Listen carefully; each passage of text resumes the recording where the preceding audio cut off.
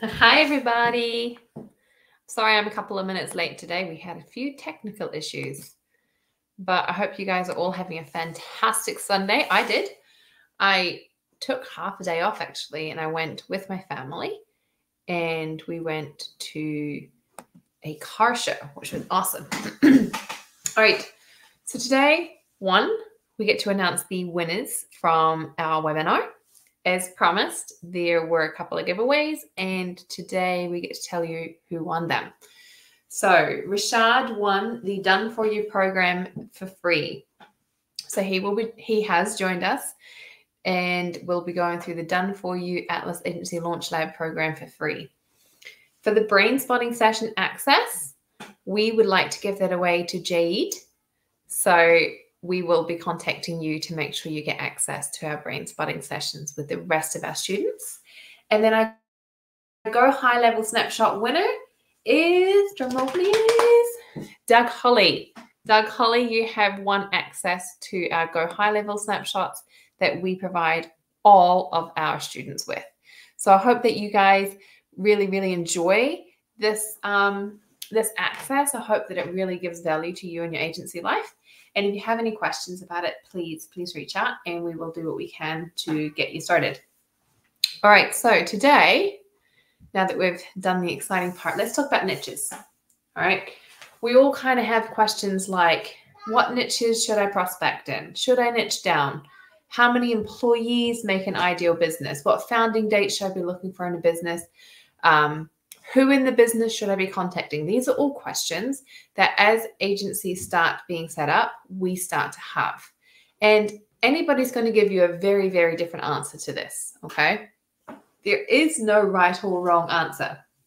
But I'll try and cover these topics and give you some recommendations from our combined experiences here at Atlas Agency Launch Lab so that you can make an informed decision for your own agency. All right, so you might have heard the term, riches are in the niches. Let's choose med spas for this example. I was originally taught that not only should I only work with med spas, but I needed to hyper niche and only work with med spas offering cryotherapy, okay? And then only advertise for the cryotherapy. This left me a little bit paralyzed because I had all these thoughts of niches that I was interested in, and there was a fear that the rapidly changing marketplace might leave me obsolete, in which case I'd have to start over. So that advice did not work for me. The other risk with this advice is that as a business growth specialist, it's your responsibility to nurture and grow a business no matter how they evolve. So if you're super specific and you're rigid in that approach, you're going to lose trust and then you're going to lose clients. All right. Next, I was taught that I shouldn't niche down until I found out which niche had business owners that I could build camaraderie with and whose clientele's pain points I could really resonate with. This left me with hundreds of different paths I could go down, and I kind of became stuck in this loop of jumping from one niche to the other, trying to determine which one was easier instead of working on the parts that were difficult and expanding my skill set. There are a few housekeeping things to consider before you choose your prospecting niches, okay? What's your background? Are you a personal trainer? Are you a qualified plumber? What does your family members do for a living? And have you picked up enough of that lingo to then relate to these business owners easily? Can you position yourself as a hairdresser marketing for hairdressers? These are the things that are going to set you apart from your competitors and draw more interest in your service. Second thing to consider is how much money do you need coming into your agency to stay afloat? How much extra do you need to then be able to scale? Ideally, the money that you need to stay afloat should come from as many little fish as possible. That way, if something happens, you lose a client, you aren't really scrambling to make up the difference. The money you need to scale, though, will most probably come from a big fish. But once you've started that process, you want to then land enough little fish to sustain the expansion if you were to lose the big fish, okay? Thirdly, once you land that big fish, are you then able to use their name to corner that market? Okay, let me explain. Otto Bayer invented spray foam insulation. If you were to land Otto Bayer, would you then be able to leverage that connection to land the local spray foam insulation providers. Does that make sense? All right, the fourth thing to consider.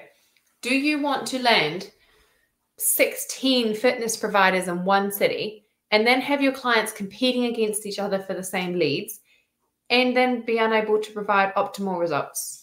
What would that say about your integrity? Would it work better to work with one provider per area, provide that loyalty to your client, and have them less likely to go looking elsewhere for the services that you provide? Sticky clients, scale agencies. All right, last question to answer. What's the blue ocean? Where is the red ocean where all the other sharks are swimming?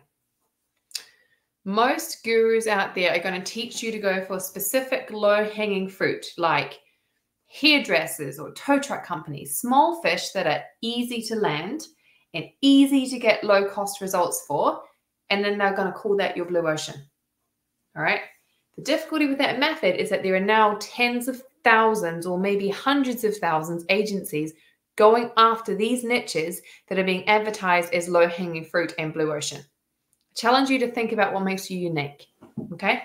If you're a nurse, then IV clinics are low-hanging fruit and blue ocean for you because you understand the product, you understand the process, the business owners, the overhead, and the clientele better than your fellow competitors.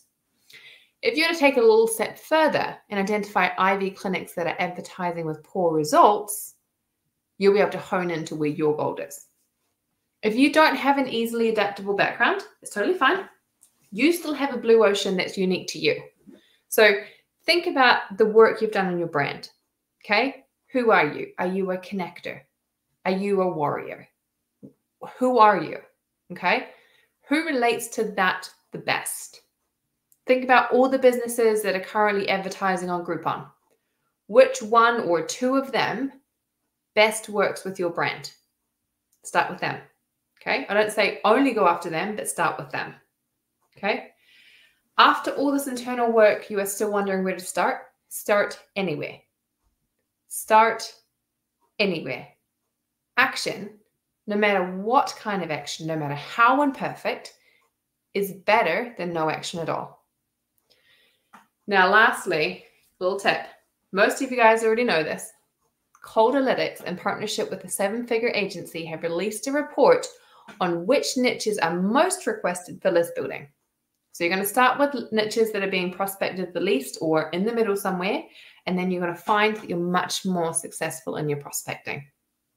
All right, to cover the other technical questions, stay away from the top 20 populated cities in the United States when you first start out. They are being targeted by everyone, and I mean everybody. Everybody in every single country is targeting the biggest cities in the United States. Okay? Your blue ocean is going to sit somewhere between the 21st and 200th most populated cities in the United States. For ease when starting out, I suggest that you start targeting businesses who have been in business for at least 6 months with a staffing minimum of 2 employees. All right? Let me check, see if we have any questions.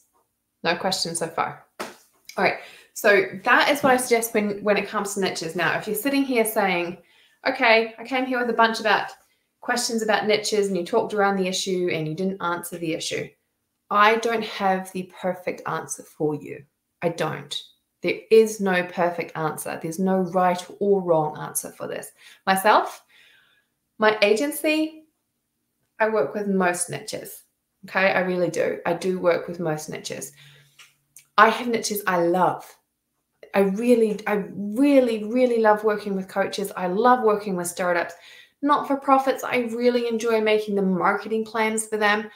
I love working with those niches. But it doesn't mean that I don't enjoy working with other niches as well. It doesn't mean I don't get amazing results with other niches. I can understand them. I'll tell you, for example, people with solar, all right?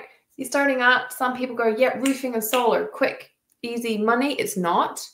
Often it's going to take you 2-3 months worth of conversation to land that client. They're not simple to land. Other people say, oh, hairdressers, med spas, alternative medicine. That's where I'm going to go. Alternative medicine, there is gold. There's real true gold there. However, it's a very, very common one that's commonly prospected. Okay, so they now know how many people are begging to work with them.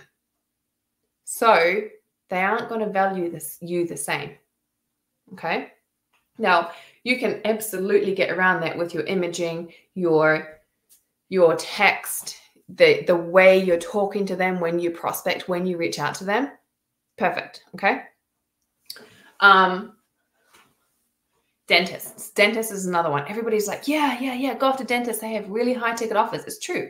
They do have really high ticket offers that they make a lot of profit from. But a lot of people are going after dentists, and they aren't the simplest to close because unless they are kind of small, the decision structure is complicated. You end up having to convince more than one person and talk to a room full of people often just to close a deal like that, okay? Just because they have high ticket offers doesn't mean that they're easy to close. It doesn't mean that that's who you should be targeting when you first start out. Now, if you want to go for somebody that's easy to close, not prospected as much, and still has a higher profit margin, think outside the box, okay? So if you want to go for wellness space, who's teaching everybody out there in the holistic medicine space, okay? There are universities designed to teach these people, and they are putting out 30, 40, 50, 60 students a year that all need help getting their businesses up and running, okay? So if you were to approach them, and instead of saying, hey, I want to market for you, say, look, I want to offer some free value to your students, okay? This was actually an idea that was suggested to me by a student. It makes sense. It's gold. But I want to offer some free value to your students. I want to help build out a strategy on how to launch a business, okay? And I would like to talk to people about how to, one, launch, two, keep that consistent client base, and then three, expand or scale, okay? These are things that these people aren't being taught. Now, go anywhere. Think of polytechnics, all right? Public, sorry, I'm in the United States, so what are they called? They're called technical schools? I'm not sure. But, where you go to learn a trade, right? Not just the apprenticeships. I'm going to have to find out what the American word is for that one. But they are also training these people up, placing them in jobs, and giving them skills to start their own businesses or work as contractors. But they aren't giving them the skills that they need to be successful in the marketplace. Okay, so try approaching the schools that are teaching people. It is definitely an untapped market. It's very, very untapped. Okay, if you'd prefer to just speak to the business owner yourself and not go through that kind of like intermediary position, what about stamped concrete? All right, who out here is prospecting for stamped concrete? Their profit margins are massive. All right, who out here is prospecting for people who do gutter repair? Like, not very many of us get taught to go after people like that. Who out here is prospecting for podiatrists? You'd be surprised at what the profit margin for a podiatrist is, especially as they start moving away from taking insurance and become cash-based businesses. Who out here is prospecting for limousine companies? Profit margin on a limousine company is ginormous, and it's not that hard to get them results. Who out here is prospect? I'm trying not to give you all my secrets, but you can take my secrets. It's fine. Lash extension. Lash extension blew me away. I had no idea how many boutique mom and pop kind of people who had started it, and I didn't realize the profit margin on it. Like the equipment that they buy is not very expensive, but to get lash extensions or things like that is super, super expensive. They're making a lot of money. They're just not marketing themselves properly most of the time. Okay. So think about all of those things. That is where I would start when it comes to niches and who to contact and all of those things. And I hope that this has been very, very helpful. Just a quick reminder about our winners from the webinar. We have Rashad who has joined us for the Done For You Atlas Agency Launch Live program, who got his program fee for free. The brain spotting session access winner is Jade. All right, Jade, I cannot wait to work with you and Jen in helping you turn your brain into a precision instrument over the next 12 weeks. The Go High Level Snapshot winner is Doug Holly. All right. This is truly, truly going to help create the foundation inside your high level to do anything you need to do inside your agency. I think you're going to find it incredibly valuable. And reach out to John, or John will reach out to you, and make sure that you understand what you've got inside there. Okay. All right, guys, that's it for now. Today we kept it short and sweet, but I hope everybody's enjoying their weekend. If you guys are in Canada, it's Thanksgiving. Happy Thanksgiving. If you guys are here in the United States, it is Columbus Day tomorrow. So I really hope you're enjoying this time with your family on your long weekend, and we will see you all next week.